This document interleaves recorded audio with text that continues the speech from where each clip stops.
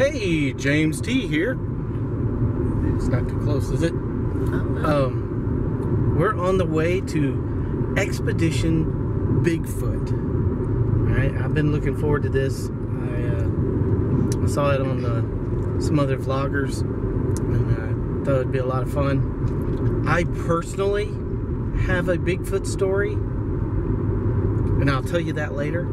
But there's a lot of folks in the American South, in the Midwest, in the Northeast, or the Northwest, not the Northeast, that have Bigfoot stories. I think they're pretty cool. Whether you believe in it or not, you know, the adventure's there. You know, it's kind of fun to think about that. But we're heading up. It's about an hour and a half outside of Chattanooga, and I know this isn't the Chattanooga thing, but it's easy access, and it's different. Something you're not going to find just anywhere. Alright, so we're on our way, and be there in just a little bit. Okay.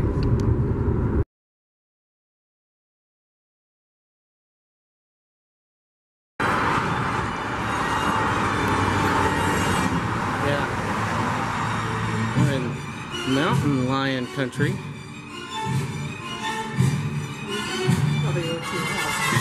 Yeah, it is. Okay. 2 large rooms of exhibits to your left, 1 large room of 8 exhibits to your right, including a working lab because people send us hair samples. Oh, awesome. I know we get real excited when those come in. The faces that you see on the wall of fame are researchers from all over the world. If you watch the shows and documentaries about Bigfoot or read books, you're probably going to recognize some of those people. They're up there because they made a significant contribution to Bigfoot research. In Kentucky and Georgia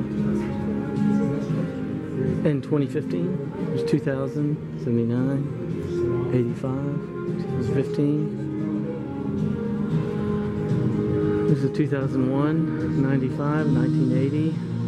There's a footprint cast in Georgia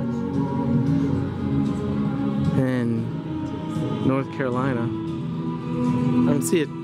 Maybe we'll find it in Tennessee. That picture looks familiar. Yeah.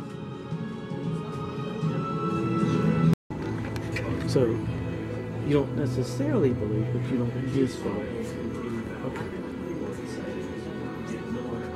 Okay.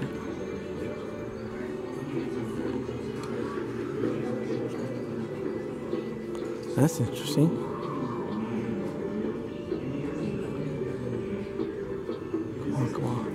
Kawakawa?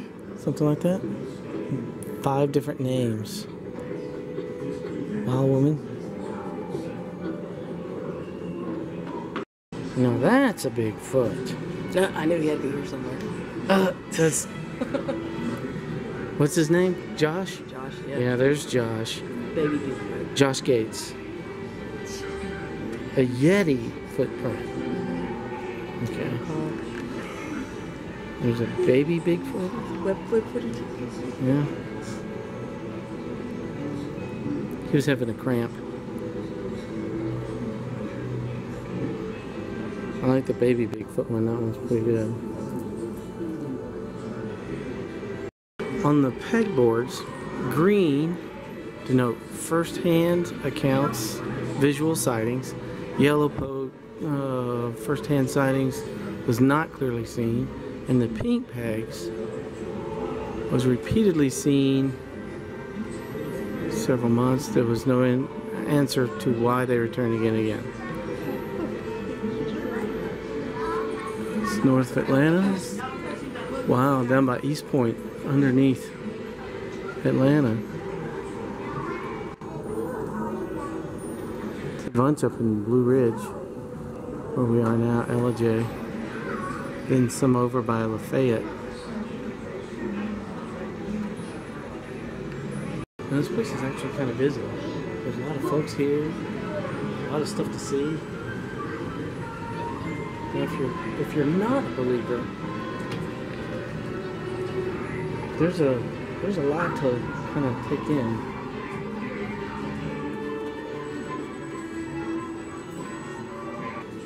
Yeah, the Bigfoot names. You got White Thing, Opie, Mountain Devil, the Honey Island Swamp Monster. I've heard of that one. The Fook Monster in Arkansas, Boojum, Woolly Booger, Devil Monkey, and the Skunk Ape of Florida. I've heard about that one. Here's a buttocks imprint. That's a big butt.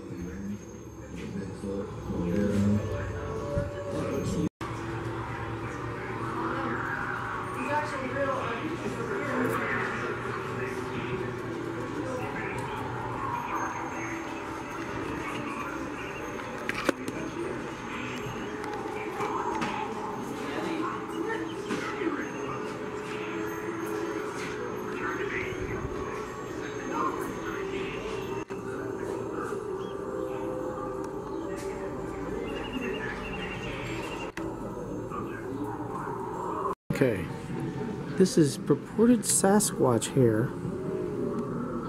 recovered by an eyewitness after sighting in the Cohata State Forest, October 2015. Leslie found him. Somebody tell Adam the Woo that we found Big the Foot's brother. There he is. I don't know. I might need to buy one of these. Do you want your car to smell like Bigfoot? Well, it's pine scent. Maybe use pine incense. I don't know. Bigfoot smell better. Bigfoot socks? Yeah, Bigfoot on them. That's pretty awesome. 9 to 11. What are you gonna get her, Joe? I don't know. Oh no, you know what? We do have to get one of these for the hoopty. We have to get one of these for the hoopty. It's supposed to be the hand of a Yeti from Nepal, but it had human DNA markers.